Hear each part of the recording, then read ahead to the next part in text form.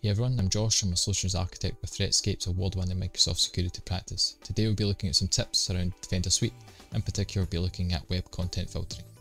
This is part of the web protection offered through Defender for Endpoint and allows organisations to monitor and control what websites users browse to based on categories. For example, peer-to-peer, social networking, or gambling.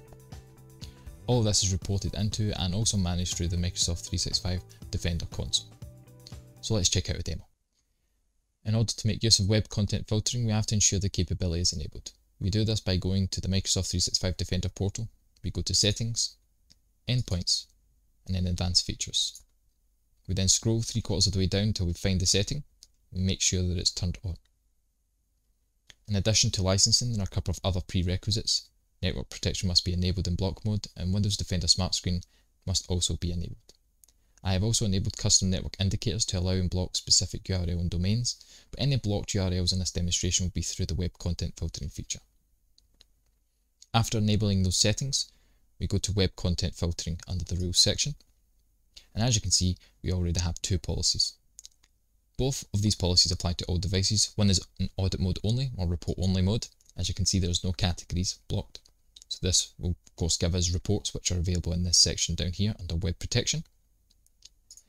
And of course the second policy is based on what I found in that report, and I've blocked a couple of categories here.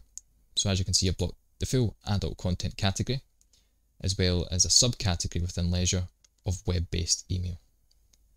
I've also created an indicator to allow web-based email just for Outlook.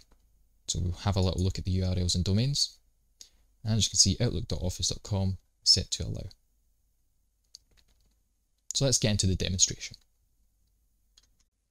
Now we are on a demo machine, we can go to a few URLs that will test the gambling and web-based email category. We'll also demonstrate how the custom indicator that we set overrides the blocked category for allowed URLs or domains. So to start off, we'll go to a gambling category website. So we'll go to bet365.com. As you can see, the content is blocked, so we can't go to this website. Next one we'll go to is gmail.com, which will be web-based email.